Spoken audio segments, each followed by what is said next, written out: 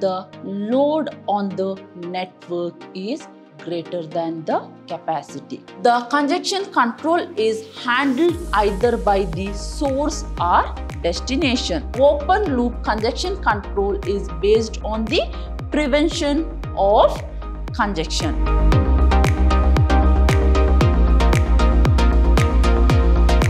Hello to all, a warm welcome to my new session. I'm Revati, Faculty, Department of Computer Science, Vidhyaashram, First Grade College, Mysuru. We are on the 6th session of Integrated Service Digital Network. In my today's session, I'm going to deal with congestion control. Along with that, I'm going to deal with leaky bucket algorithm. Before going to start my today's session, let me to recall the things what I discussed in my last session.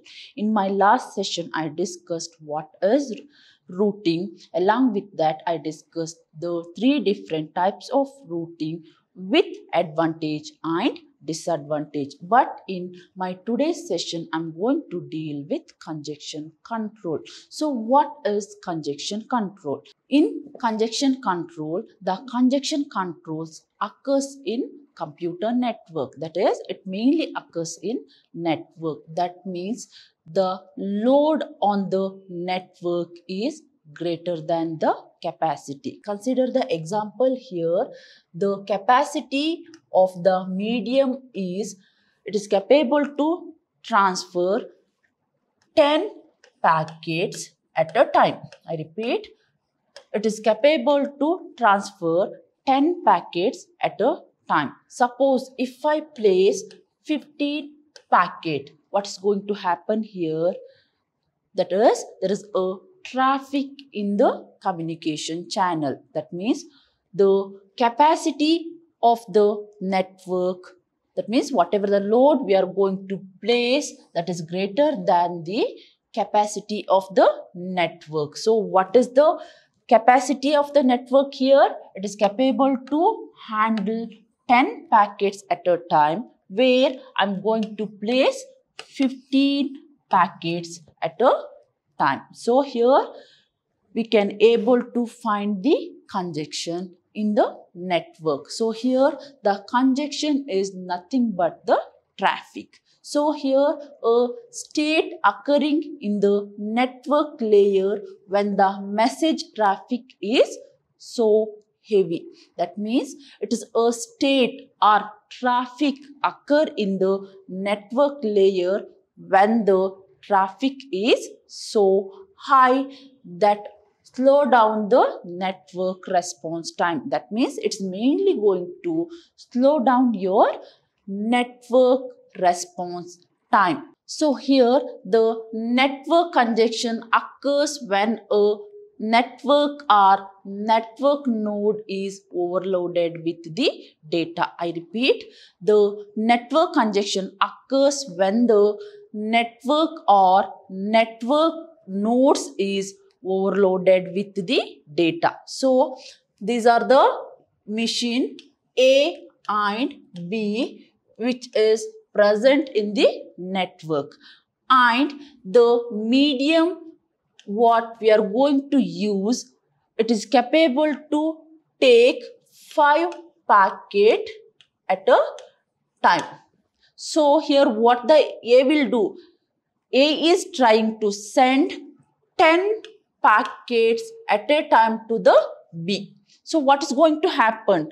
There is a congestion or traffic on the network. That means here we can capable to see the traffic on the network, and it's mainly going to affect your response time of the network.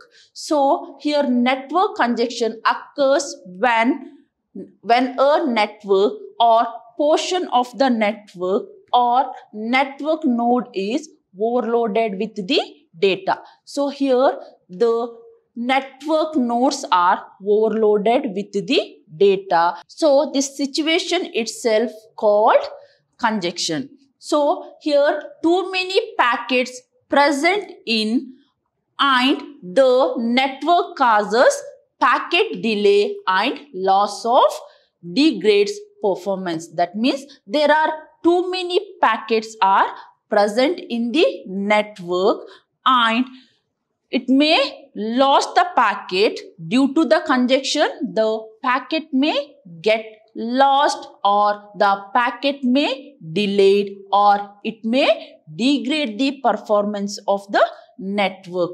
This situation itself called congestion. I repeat, a congestion is a situation where the load which is present on the network is greater than the capacity of the network.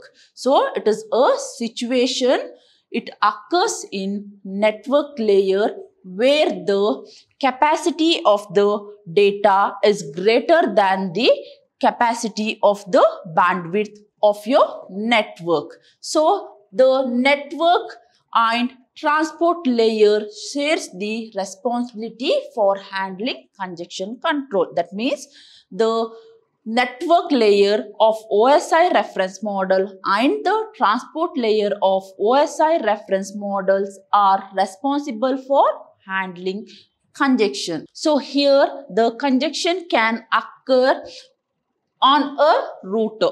That means the congestion can also be occur in router when the packet arrives at a greater rate than possible to forward. So think that these are the two routers and they are responsible for forwarding the packet. So here the router A is going to receive the packet of size 10. But the router A is capable to transfer only 5 packets at a time. So here we can able to find the congestion. So the congestion is also occurs in router when the packet arrives is greater than the rate it is possible to forward.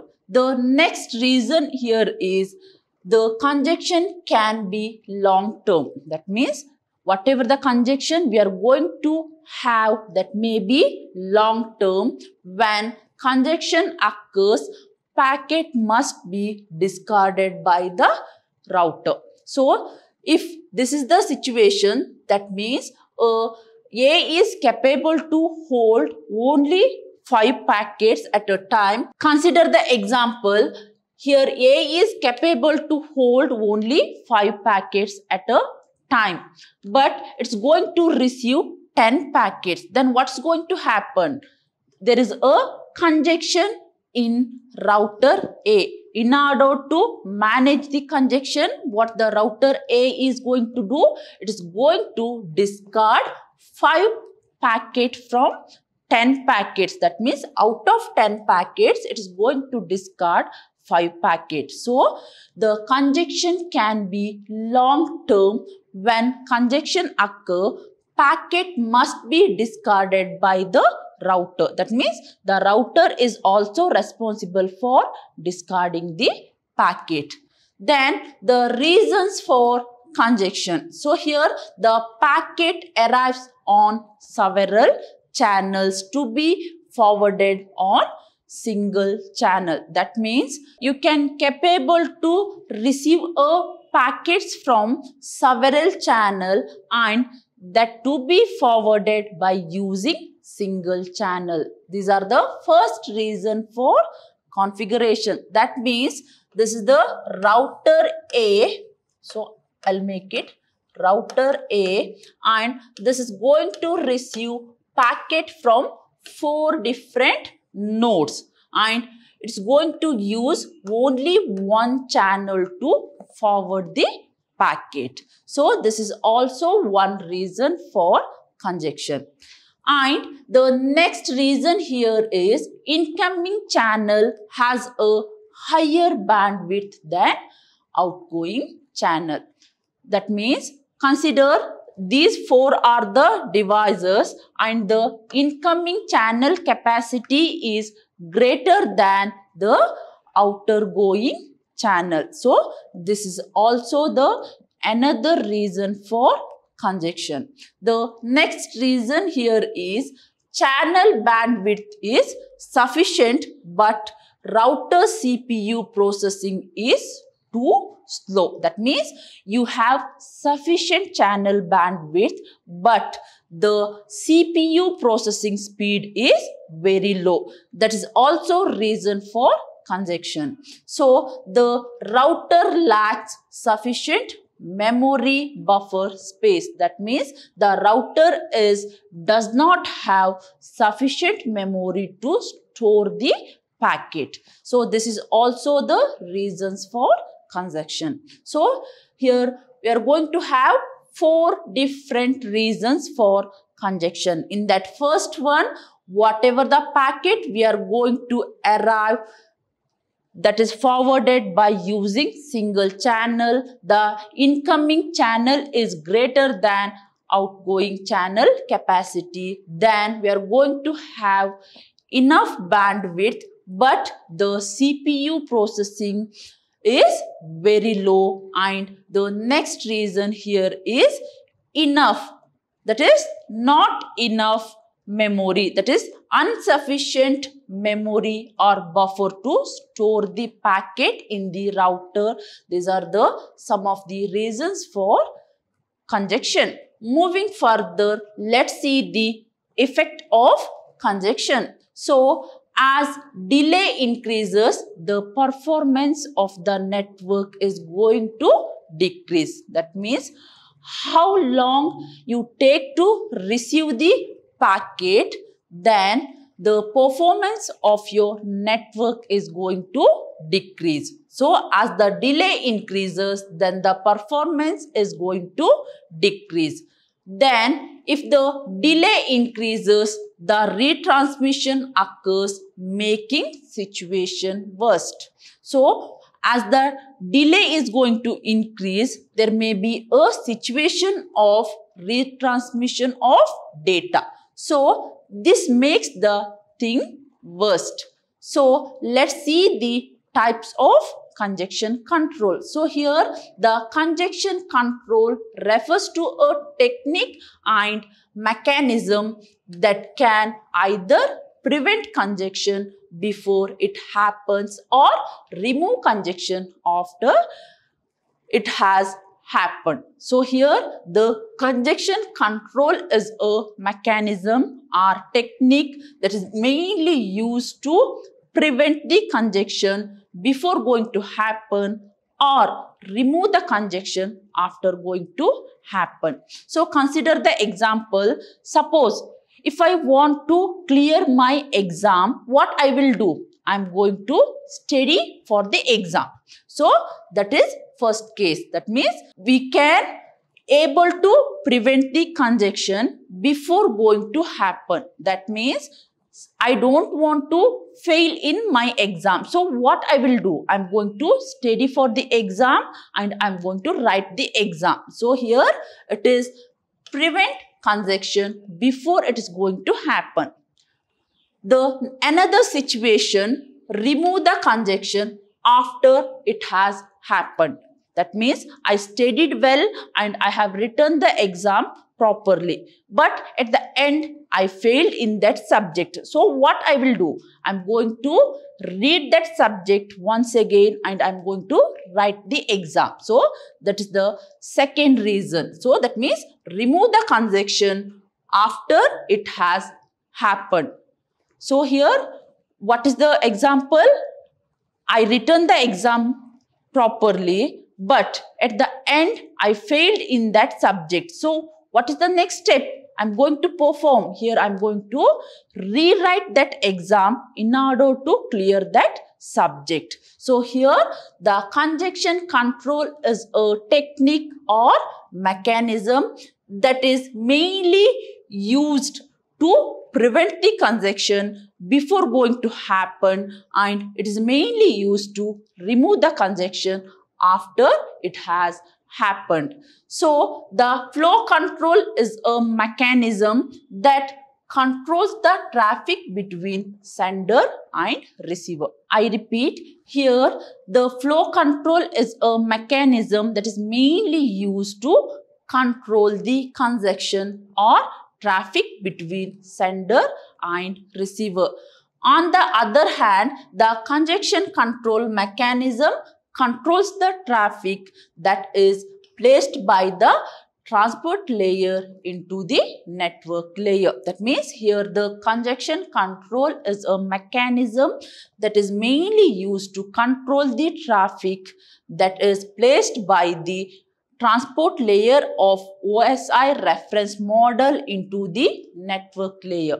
So the two types of congestion control techniques are open loop congestion control and closed loop congestion control. I repeat, the two types of congestion control techniques are open loop congestion control and closed loop congestion control. Let's see what is open loop congestion control. So in open loop congestion control, it is a policy or mechanism that is applied to the prevent congestion before it happens. That means before going to happen congestion, you're going to take some precautions or measurements.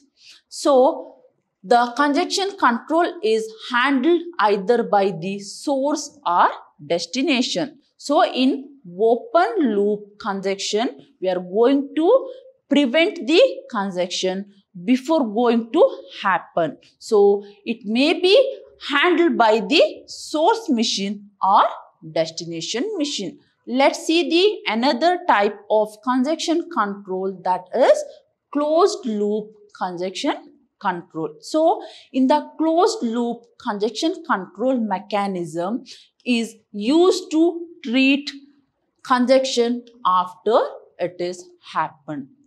That means it is mainly used to treat the congestion after it happened. That means it is a technique mainly used to remove the congestion after it happened. So let's see the difference between open loop congestion control as well as closed loop congestion control. So here the open loop congestion control is based on the prevention of congestion.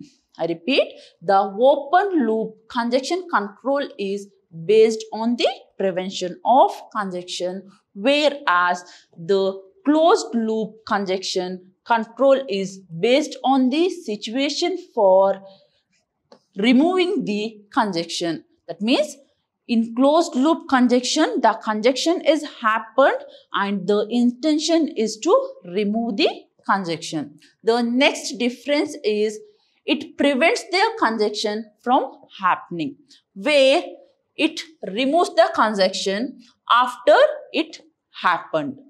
The next difference here is it do not need to end feedback. That means it does not require any need of end feedback, whereas in closed loop it required some kind of feedback. So these are the two different types of congestion control.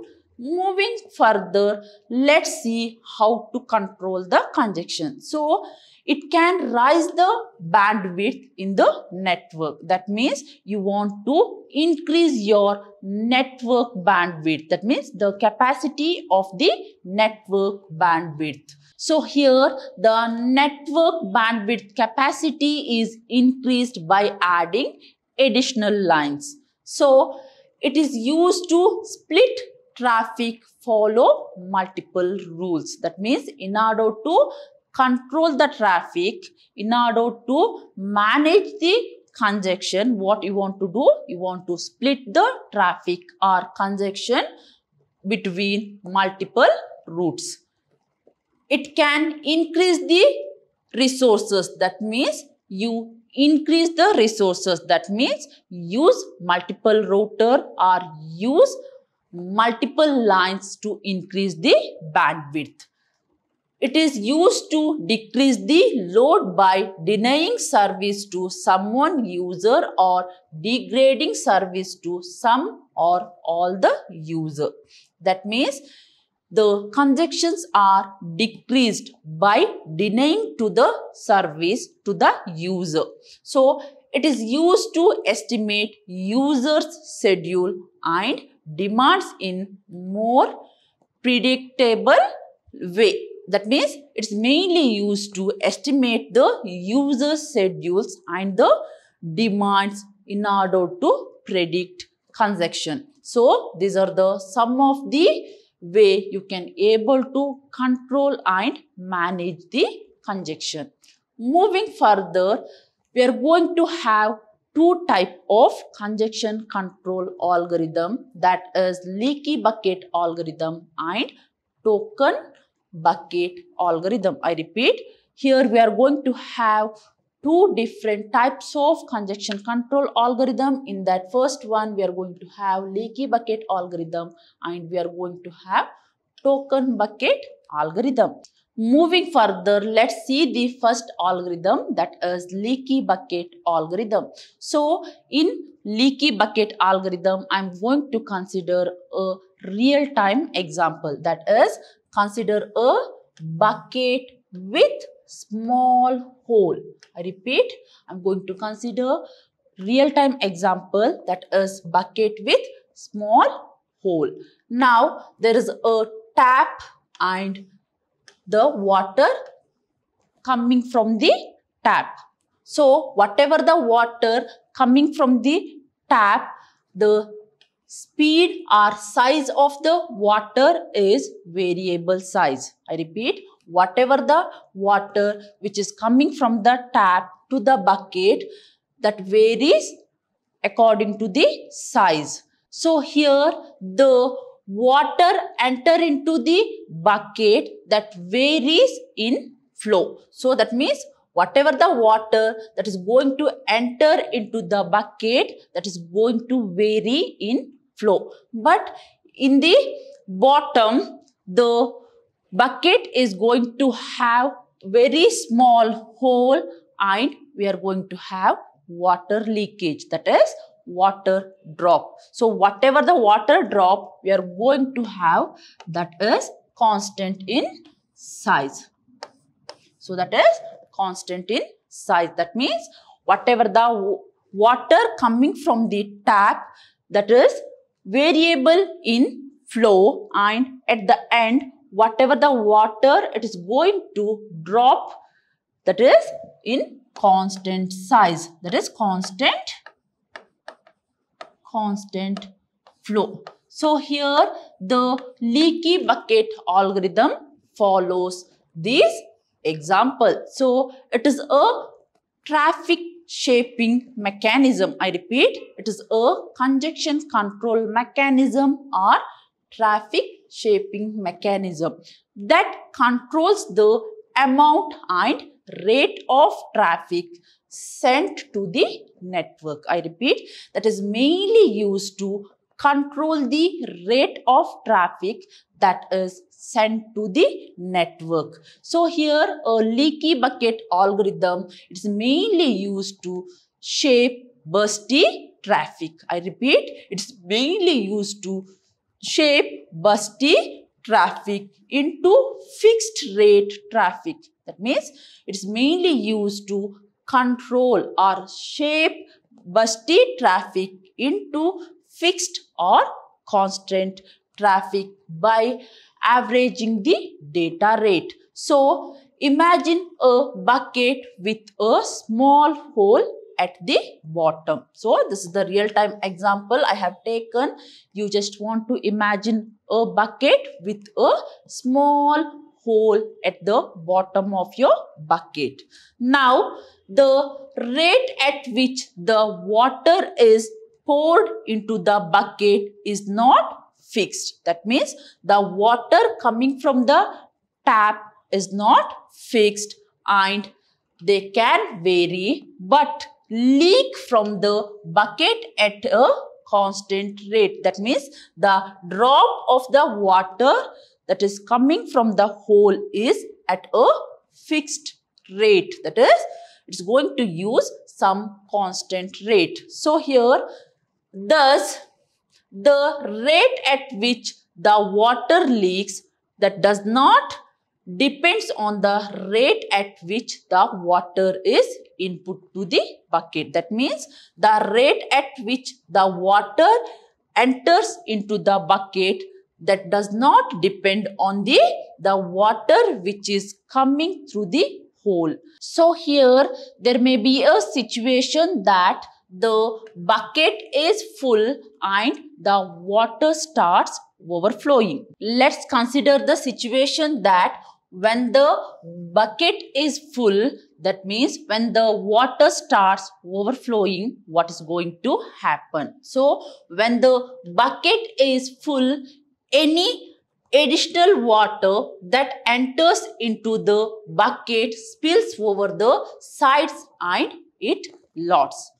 So consider the example here. This is our real-time example. So here we have bucket and the water enters into the bucket with variable rate, and at the end we are going to have one small hole and the water drops at that hole. So here it is constant or fixed flow. So this is the example for leaky bucket with the water. Consider this example. Now here we are going to have computer system and the computer is going to send the packet with variable size. So here we are going to have variable size data packet, that is unregulated flow of packet. So now think that we are going to have a computer system and it is going to send a data packet at variable length. So whatever the variable length data packet we are going to have, that is treated as unregulated flow of data. And in the another side we are going to have leaky bucket. That means we are going to have bucket with a small hole, and whatever the data we are going to flow through that hole, that is in regulated flow or it is in constant flow. That means only one packet you can able to drop or send at a time. So it is constant rate or regulated flow.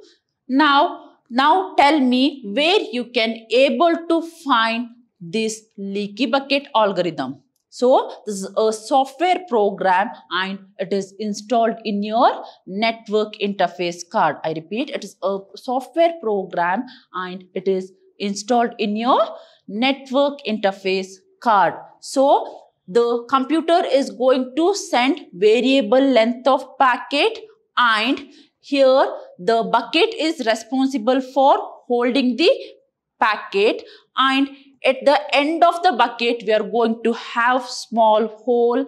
By using that hole, the bucket is capable to transfer one packet at a time. So that is regulated flow or constant flow of packet or fixed flow of packet. Consider the situation that when the bucket is filled with the packet, then what is going to happen? That means there is a overflow of packet, that indicates loss of packet. So moving further, let's see the steps involved in leaky bucket algorithm. So when the host wants to send packet, the packet is thrown into the bucket. That means suppose a host want to send any packet, then what the host is going to do? It is going to send the packet to the bucket.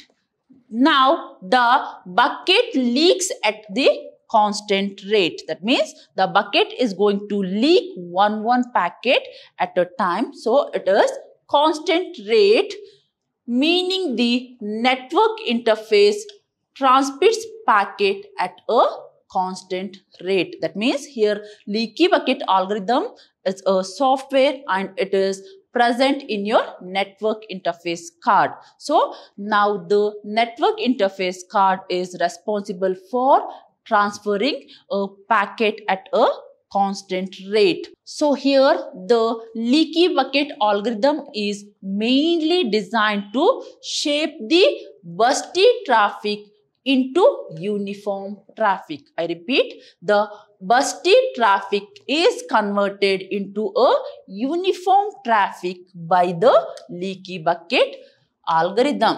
So, in leaky bucket algorithm, we are going to use finite queue and the output is finite rate. So here the leaky bucket algorithms are implemented by using finite queue at a finite rate. So the leaky bucket algorithm is mainly designed to convert busty traffic into uniform traffic.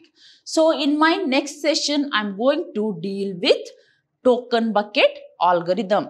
So dear student, in my today's session, we studied what is conjunction, along with that the reason for conjunction and how to overcome the conjunction. Along with that, we studied leaky bucket algorithm. From the examination point of view, the router and the conjunction control is very important. It carries 7 marks. Thank you for watching my session. Let's meet in the next session. Until then, take care. Thank you.